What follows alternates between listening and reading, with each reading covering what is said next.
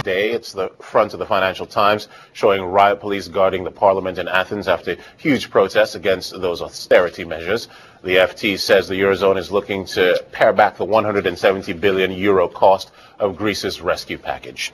Moving on to more protests in Spain. You've been hearing about it here as well, of course. This is El País covering the protests in the capital, Madrid, on Sunday. It says the newly elected Conservative government of Mariano Rajoy had its first taste of civil unrest.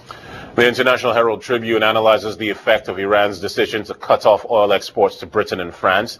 The paper says Iran's gambit may be aimed at dividing the EU over its sanctions against Tehran.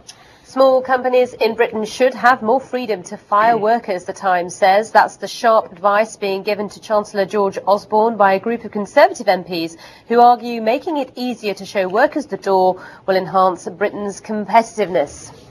The South China Morning Post says 2011 was a very good year to buy high-end wine in Asia after a huge price slump, especially the Chateau Lafite, the famous French tipple. But the paper warns prices for the good stuff are set to rise again.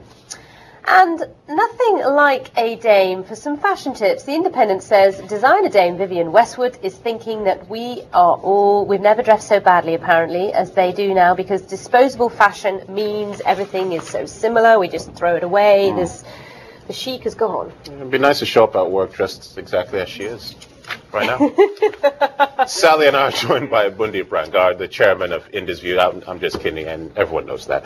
Bundeep, welcome to the program. Greece again on the front burner. I don't know how long this is going to continue. It seems like for a while. Meeting in Brussels, according to the paper, 170 billion is needed, 136 billion in fresh funding, 34 billion left over from the last time, and 6 billion more than they expected from the last bailout.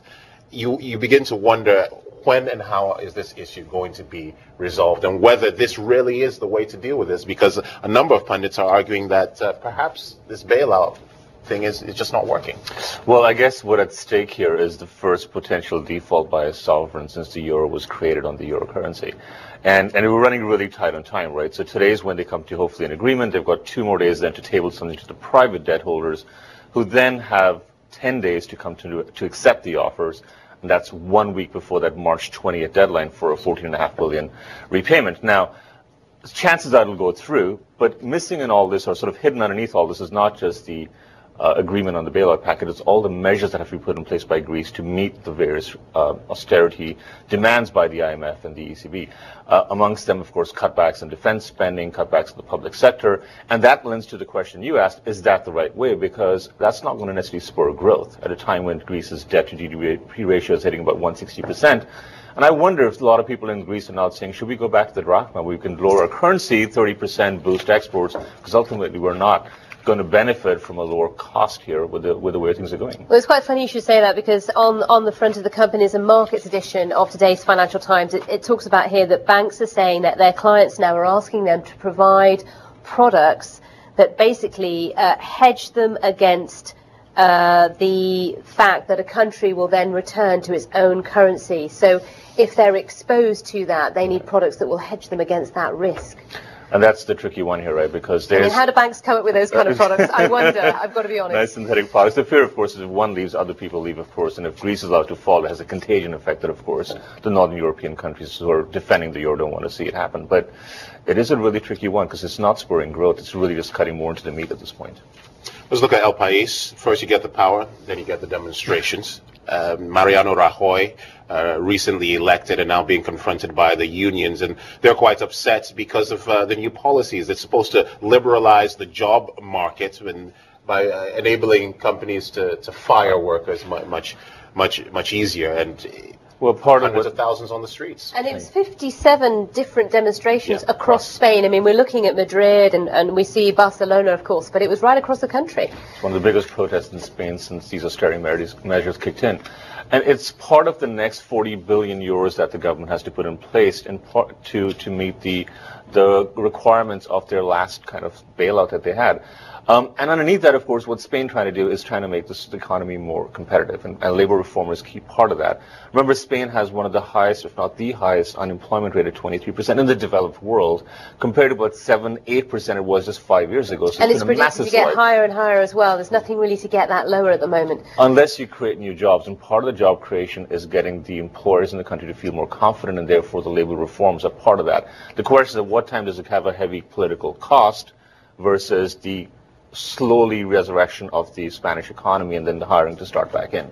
And that's a critical question because it's not really something that you can predict very easily. And you'll see the effects of that in other European countries too. It's not just Spain. And there must be a real fear factor for the Spanish people, those people who, are in the streets protesting, because of course they know what's going on in Greece, they know what's going on in Portugal, where the two economies are having to digest even harsher austerity measures and cuts in minimum wage and what have you than those in Spain.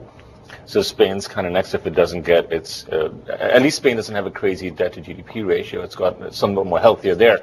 But in terms of creating employment, it needs to get more spurs for growth. And that will require getting more younger people back to jobs because that's where the unemployment's the highest, reducing some things like, the wages that they get for holiday allowance, et cetera, and that's where some of the pain starts kicking into the electorate. Well, Sally, you used the words fear factor. Those are exactly the same words that are being used by the British Member of Parliament, Elizabeth Truss. She says she wants to remove the fear factor for small businesses by making it easier for businesses to fire people. If your business has less than 10 people, they should remove this impediment because it will make British businesses more competitive. Probably will not go down very well with a lot of workers at this time. Well, if you look at the small business as they define, they're less than 10 employees.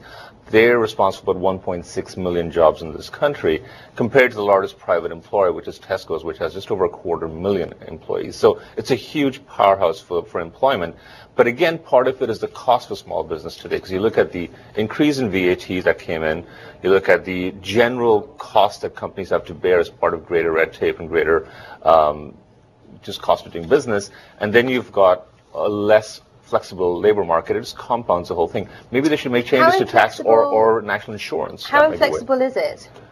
Labour market for small businesses in the UK? The way I describe it, it's not as flexible as the US, but it's more flexible than the continental Europe. And the big challenge, of course, is that Asia is far more flexible in many ways, and that's where some of the competition is coming for a lot of British jobs. Because you wonder as well that if you make it so flexible, i.e. so easy for those who run very small businesses to hire and fire, what's going to be the attraction for somebody who's going to be taken on as a member of staff? That's true. And I think it's a difficult one, isn't it? I think there's a lesson to be borrowed from what Obama's done in the States, where there are incentives to hire and there's reductions in the cost for the employer to hire people, such as a payroll tax cut, et cetera, or in the UK with national insurance, you can play with that, not necessarily to make an employee feel vulnerable at all times. And that's not the right message. So let's take a quick look at the International Herald Tribune reporting on Iran cutting off oil deliveries to Britain and France. One British official saying, well, they provide just like 1% of Britain's oil. Is this a sign of Tehran's increasing desperation, you think?